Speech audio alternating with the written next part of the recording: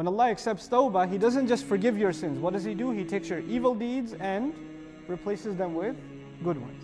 This is the nature of tawbah. It's a very powerful act of Allah's mercy, and it's an extreme act of Allah's love. You find in the Quran, atubu, I accept tawbah. I. Tawbah is extreme mercy. I. Not we, but I.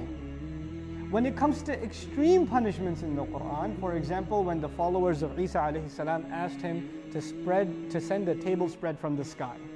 Right? They asked him for a table spread from the sky. Isa alayhi salam's first response, ittaqullah. Fear Allah, have taqwa of Allah. What are you asking for? And this is appropriate for Isa alayhi salam because he is the last of the messengers to Bani Israel, and they've been asking for miracles for generations. And after seeing the most amazing things, they still don't have iman. Their hearts are still hard. So now you're still asking for a table spread, you're still asking for a miracle to see. Allah Azza wa Jal did say He's sending it down, but He sent a warning with it. And what's the warning? If anybody disbelieves after this, فَإِنِّي أُعَذِّبُهُ عَذَابًا لَا أُعَذِّبُهُ أَحَدًا مِنَ الْعَالَمِينَ. Then it is I who will torture him with a torture for sure, that I have never tortured anyone with. Very strong language, and the strength of the language becomes even tougher because of what word? I, instead of we. So there's a difference between how they're used in the Quran. But one last point that is not commonly noted, and it's very important to note, it's beautiful about the Quran. People who get confused about the use of the word we in the Quran don't read Quran carefully enough. Whenever the word nahnu occurs for subhanahu wa ta'ala in the Quran, right after or right before, either there's the word Allah or there's the word Rabb. Both what version? Singular.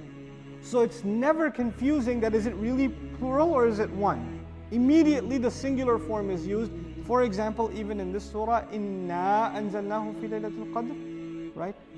But then, as you go forward, you'll find the word Rabb. You'll find, and we'll discover it, inshallah ta'ala, okay? How did Allah teach His Sahaba, the Sahaba of the Messenger? How did Allah teach His Messenger Himself? How many years did it take to learn the Quran?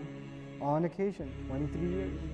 The occasion is coming, the ayat, the lessons are coming. And they're being internalized little by little by little. So we learn from that. Quran is a long-term study, even for ourselves. That's even part of the sunnah now. The Quran is not something you can just casually just read through it like you read a newspaper or you finish a textbook. I read the Quran. You can't do that with the Quran. It takes time to internalize.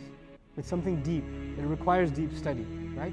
So the word anzalna for the first heaven. And from there down to the Messenger ﷺ over the next 23 years.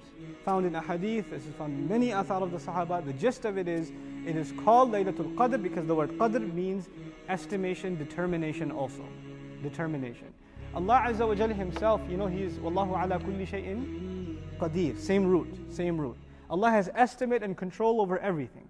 But you know how there's a 30-year plan or a million-year plan, but then there's a year's budget, right? Or the actions that need to be taken for that year.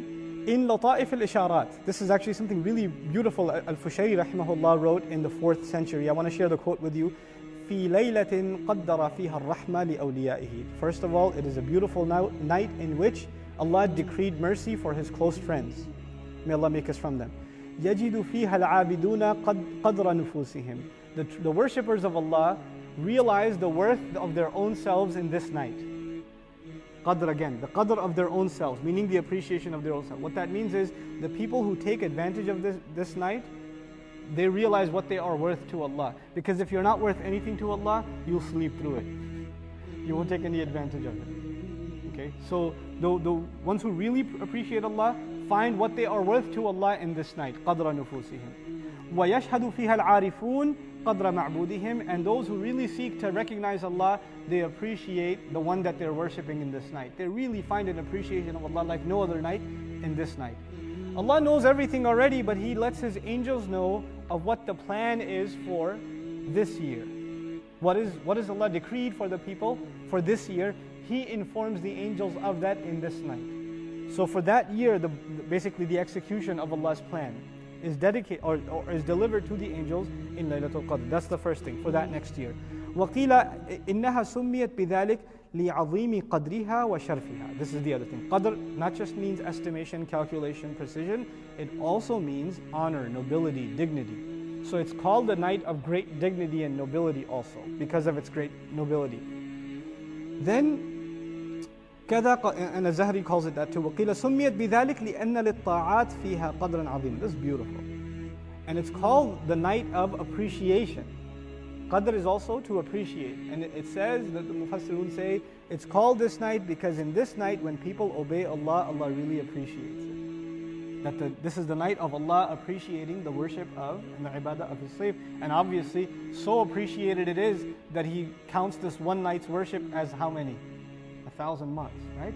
So 1,000, khayru min alf, better, more than 1,000 months. So it's not even, it is 1,000 months, it is better than 1,000 months. So He went even further than 1,000 months, subhanAllah. Then finally, وقيل الخليل سميت ليلة القدر لأن الأرض تضيق فيها بالملائكة. The word qadr in Arabic has one more meaning that's also used in the Quran, and that is constriction, congestion, to be stuck in something.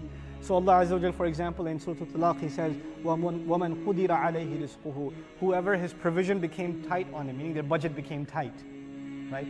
We also read in Juz Amma before, وَأَمَّا إِذَا مَبْتَلَاهُ فَقَدَرَ عَلَيْهِ رِزْقُهُ. Right? Whoever we test and we take his risk and we make it tight, their budget becomes constrained. They don't have as loose an opportunity to spend cash anymore. It becomes restrictive on them. So this tightness, dhiq, is also part of the meaning of qadr. And it's called that also, that meaning is injected in it also, because so many angels descend on the earth that space becomes tight, subhanAllah. All of these meanings of the nobility of the night, the decree of the night. Also qadr means power also, so the power of the night. Then the tightness because of the descent of all those angels.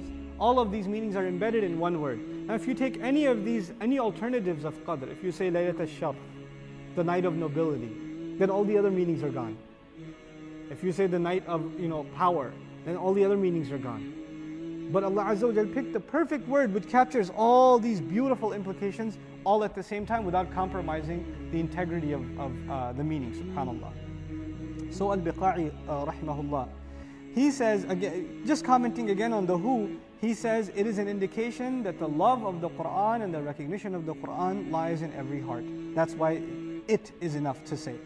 وَمَا أَدْرَاكَ مَا لَيْلَةُ الْقَدْرِ. Another interesting comment about مَا أَدْرَاكَ, the amazing language. If we just get to finish مَا أَدْرَاكَ, I think I'll be happy for this evening, inshallah ta'ala.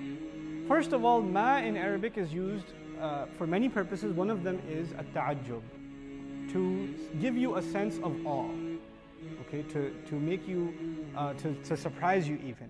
One of the, I think, to give you a sense of how this should be translated, what in the world could possibly make you realize, what in the world could possibly give you a clue what Laylatul Qadr really is, what it really is.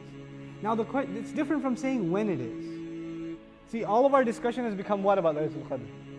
When is it? But what's the question Allah is highlighting? Not when is it, but what is it? What do you realize what amazing thing this is? What you have before you. This is mal al-ta'ajjub. This is one. With tafkhim also, to give it gravity. To you understand this is a very strong subject, very heavy thing.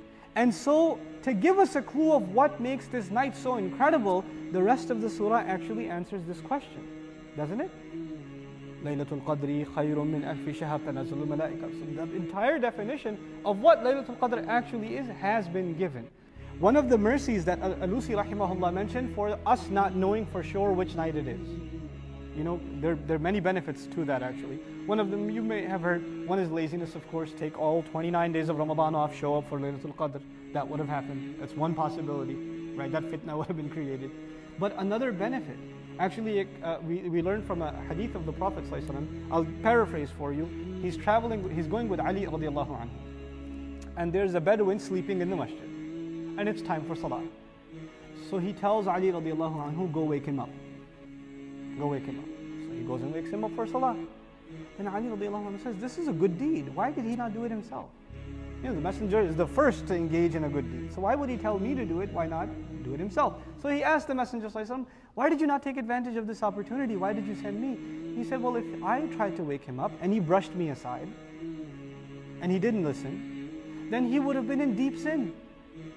But if you do it, then that's okay.